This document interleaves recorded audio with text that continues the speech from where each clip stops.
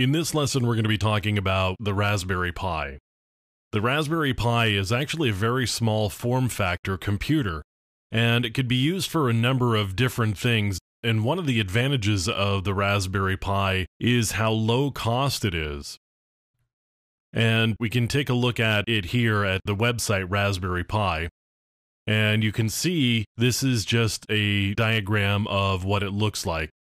It's really just a very small form factor computer. It runs off an SD card, and you could connect a display or inputs or network, and there's the ability to do Wi-Fi with it as well. Now, you may be wondering why I'm talking about the Raspberry Pi when we're really talking about ethical hacking. Well, the reason for that is because what I want to do is I want to be able to have a computer, potentially, that I could just drop into a location.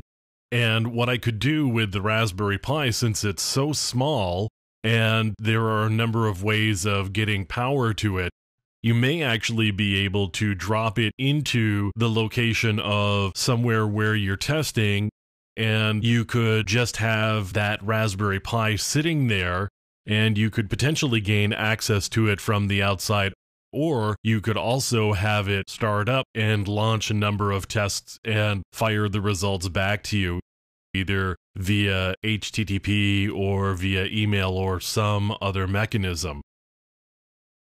You can see just how small they really are.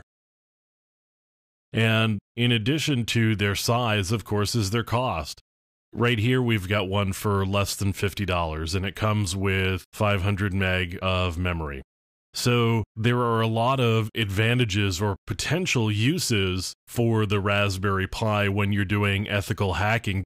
Just imagine walking into a meeting with a client and just quietly dropping the Raspberry Pi in place and having it run a number of scans from inside the network.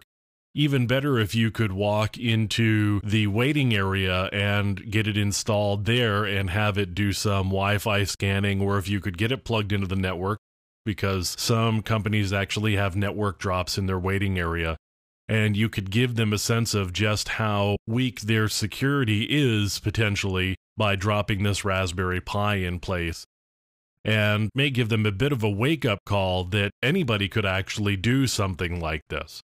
So you may wonder, once you've got the Raspberry Pi in place, how do you get access to it? Well, one thing you can do is using SSH forwarding, and we'll take a look at how to actually SSH forward and then come back in over that SSH forwarding tunnel in the next lesson.